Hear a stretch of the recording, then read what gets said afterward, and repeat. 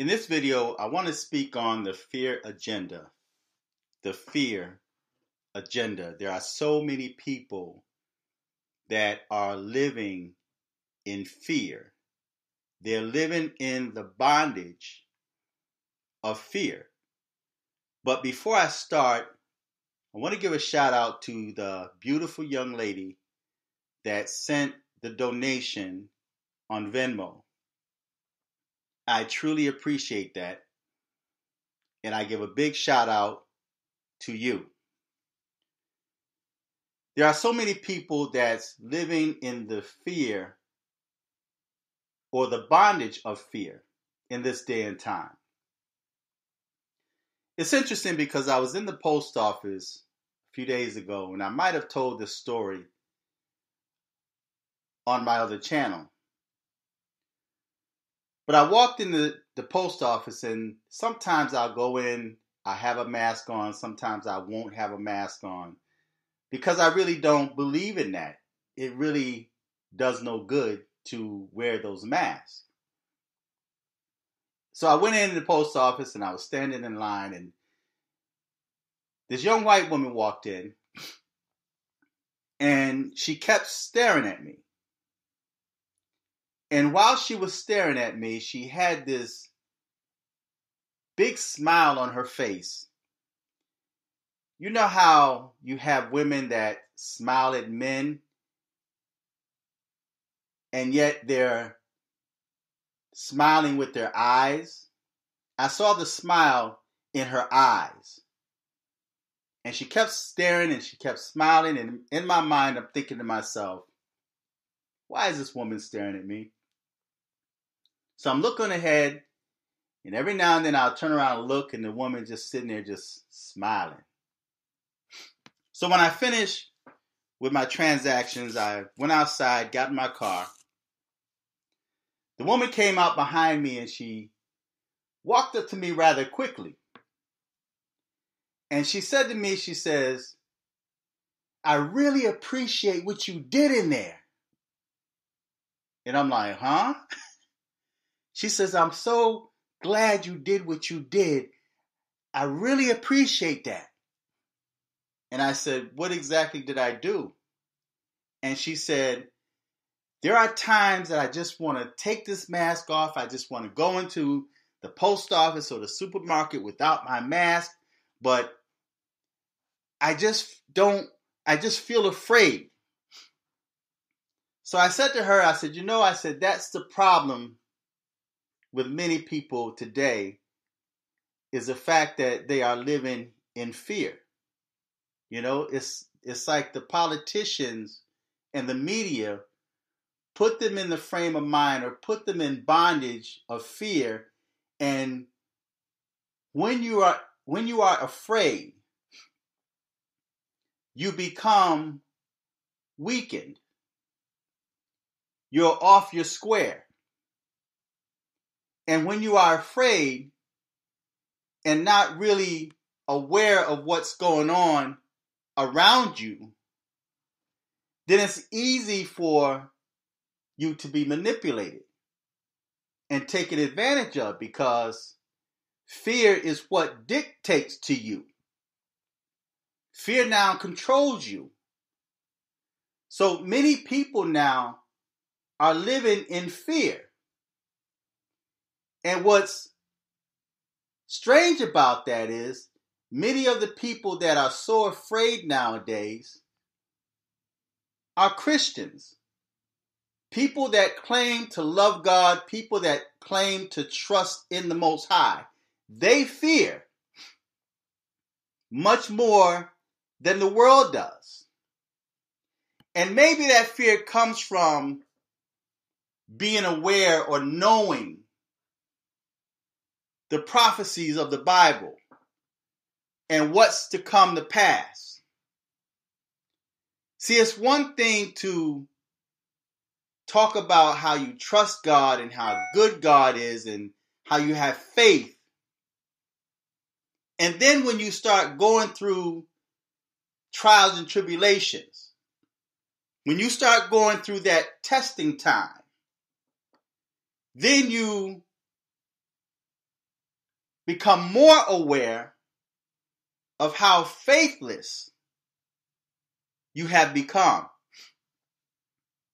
But I want to read a scripture to you taken from 2 Timothy,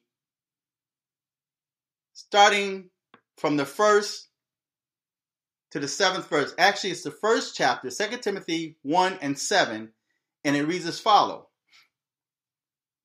For God has not given us the spirit of fear, but of power and of love and of a sound mind. I'm going to repeat that again. And this is to those that say that they trust and believe in the Most High. For God has not given us the spirit of fear, but of power. In other words, we have the authority over whatever it is that causes us to fear. We have authority over that. Because it's God, our Creator, that has given us the spirit of fear. But has not given us the spirit of fear, but of power and of love and of a sound mind. So those of you that claim to trust in the Most High, but yet you're operating in fear, and when you operate in fear, being that you're supposed to be the light of the world, and if you have children that's watching you, then they too become fearful, because fear is contagious. You ever be around someone and you're standing there talking to them, and then all of a sudden they see something that they fear and they start running, and then before you realize it, you're running too, and you're questioning like, well, why am I running? You turn around and look, and then you realize that it's really nothing. But that person might have had a fear of a butterfly. For some reason, they don't like butterflies. They are fearful of butterflies. So when they saw that butterfly, they took off running. And you not knowing why they're running, you too begin to start running until you realize it was a harmless butterfly. That's the spirit of fear. It's contagious. And it has taken many people in this time period into bondage, where people are afraid to leave their homes. People are afraid to go around their own family members and loved ones. People are separating themselves from their family, friends, and loved ones because they are living in fear. I want to read another scripture to you. The next scripture is taken from the book of Romans, the 8th chapter, reading the 14th to the 16th verse. And it reads as follows. For as many as are led by the Spirit of God. Remember, God has not given us the spirit of fear. So it's the spirit that God gives you, not the spirit that you get from your ancestors or witchcraft or whatever you choose to partake in. We're dealing with an entirely different spirit, the most powerful spirit in the universe. The most authoritative spirit in the universe is the Spirit of God. For as many as are led by the Spirit of God, they are the sons of God. For ye have not received the spirit of bondage again to fear. I'm going to read that 16th verse again. For you have not received the spirit of bondage again to fear, but ye have received the spirit of adoption, whereby we cry, Abba Father. So you can call the Most High Daddy. For all of you out there that's fatherless, you can call him Daddy. For we have not received the spirit of bondage again to fear, but ye have received the spirit of adoption, whereby we cry, Abba Father. And then the 16th verse says, the Spirit itself beareth witness with our spirit that we are the children of the Most High. So if you are of the child of the Most High, why are you afraid? Why are you fearful? Oh, because of what's coming down the tube, what has been predicted and prophesied? See, that's why the Bible tells us to study to show ourselves approved unto Yah, a workman that needs not be ashamed. We have to study. Don't just go by what the preacher tells you or what you hear someone else say. But grab that Bible, that book that many people doubt and question, and study it for yourself. That's how you become armed and equipped to deal with today's society. See, right now, there's a spirit of fear that's walking up and down the earth, seeking whom it may devour, seeking whom it may place into bondage. Because once you're fearful, once you're in bondage, you become a slave. And if you're a slave, it's easy to control you. It's easy to manipulate you. It's easy to get you to do what the government or this administration want you to do. But if you are of the people of Yah, you're not of the world. The Bible tells you to love not the world, neither the things of the world. For if you love the world, the love of Yah is not in you. So you have to sanctify yourself, separate yourself from the world. While the world is living in fear and terror, you live in the spirit and liberty of Christ, the freedom of Christ. I want to read Psalms 68, reading from the 1st to the 6th verse. And it reads as follows. Let God arise. Let his enemies be scattered. Let them also that hate him flee before him. And there's many that hate the Most High in this day and time because his word goes against their wicked and evil agenda. But it says, let God arise. Let his enemies be scattered. Let them also that hate him flee before him. As smoke is driven away, so drive them away, as wax melteth before the fire. So let the wicked perish at the presence of God. But let the righteous be glad. See, this is how you're supposed to be. You're not supposed to be fearful. You're not supposed to be in bondage. But the scripture says, but let the righteous be glad.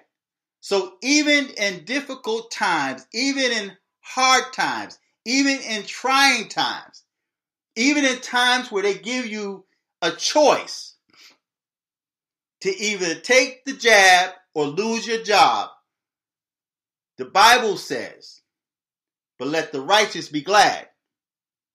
Let them rejoice before God. Yea, let them exceedingly rejoice. That's what you're supposed to do. That's how you're supposed to be. You're not supposed to allow fear to control you.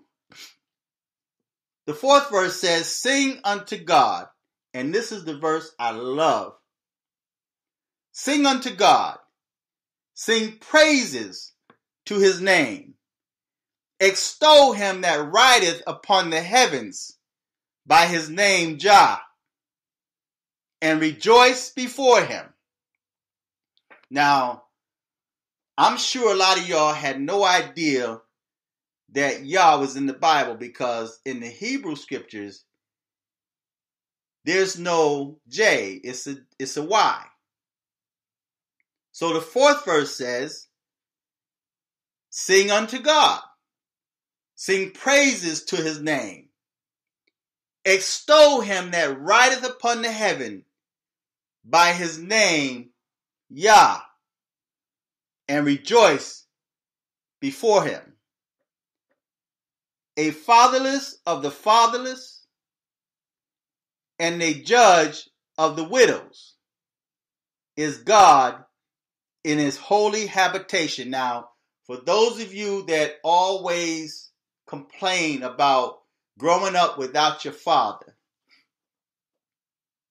you have a father.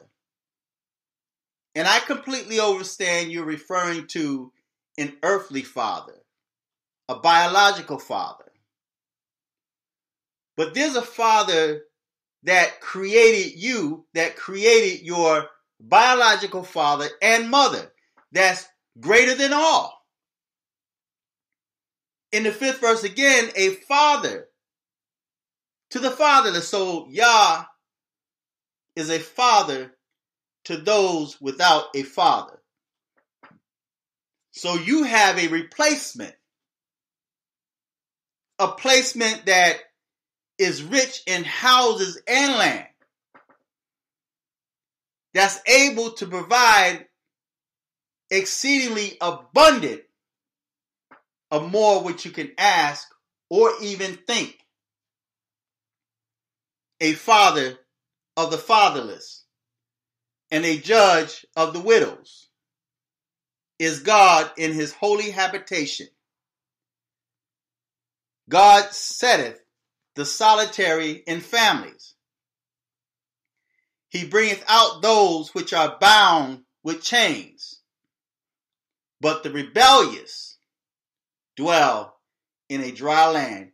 You ever wonder why that you dwell in a dry land, that you exist in a dry land? That everything seems to be going wrong for you?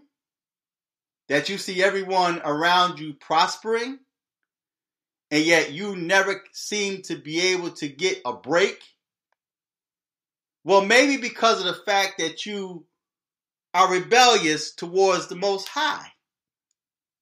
Maybe because of the fact that you're rebellious when it comes to living righteously or living a right life. When you're rebellious, you get nothing from God.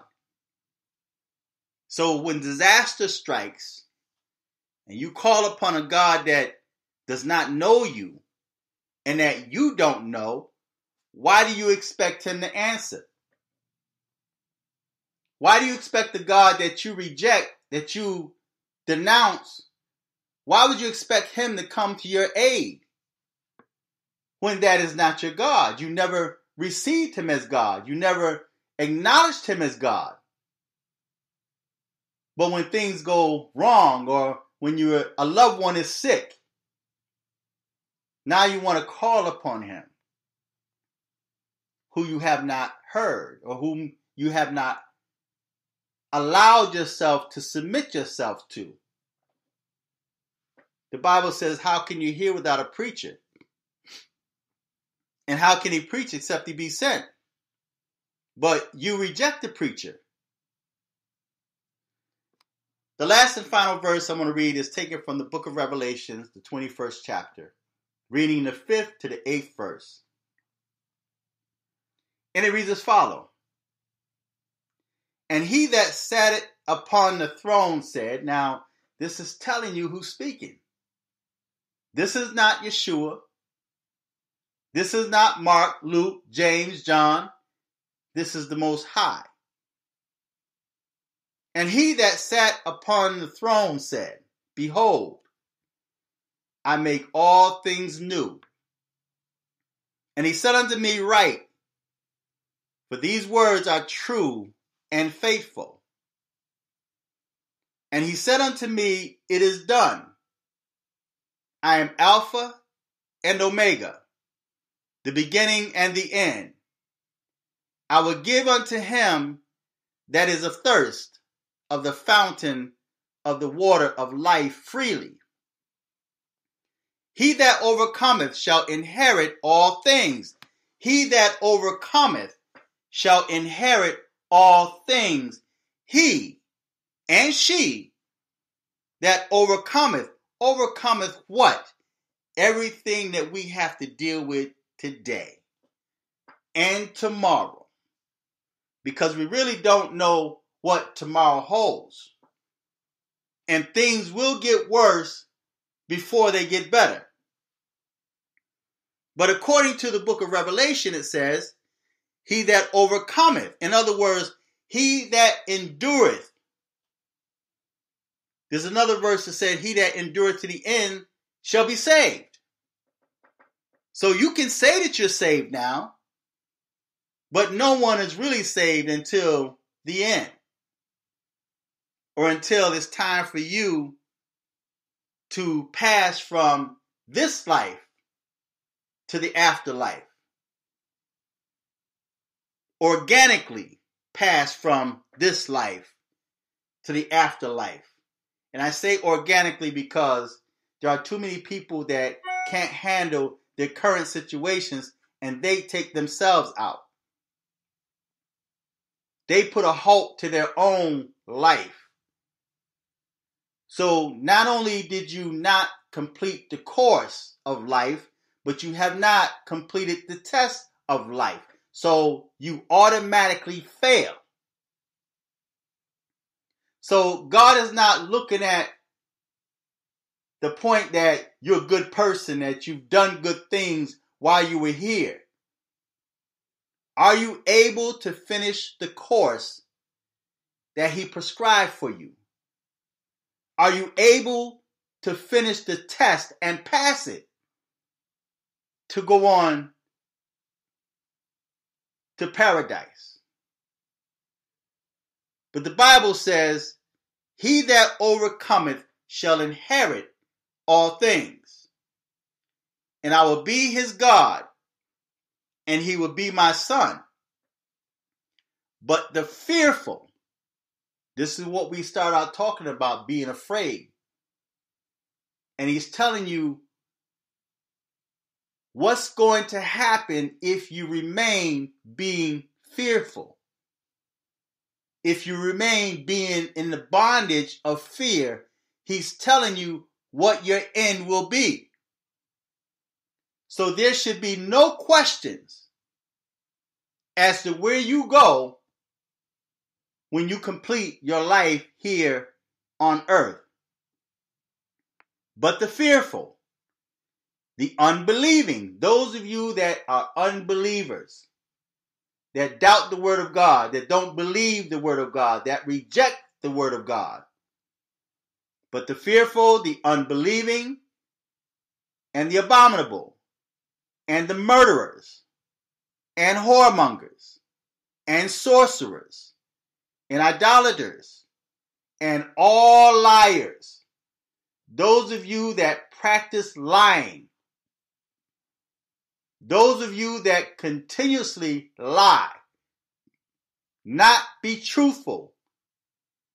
It says all liars, white liars, little liars, big liars, all liars shall have their part in the lake which burneth with fire and brimstone, which is the second death. So for you to be fearful is for you to be building your place in hell. You are now creating what your afterlife is going to be. And again, Yah has not given us the spirit of fear. That's why I can speak so boldly. I can speak boldly without fear. Because I've reached a place in my life where, yes, I do value my life. I love my life. But not to the point where I become in bondage or ensnared with fear. Not being able to express myself. Not being able to defend myself and my family. I don't have that kind of fear.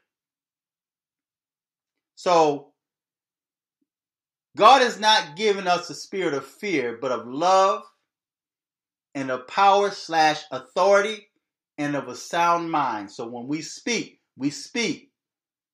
with a sound mind. We have our own mind to think, to make up our own mind and decisions, and not be controlled by a tyrannical government. So feedback, tell me what you think, subscribe. Until next time, I'm fearless.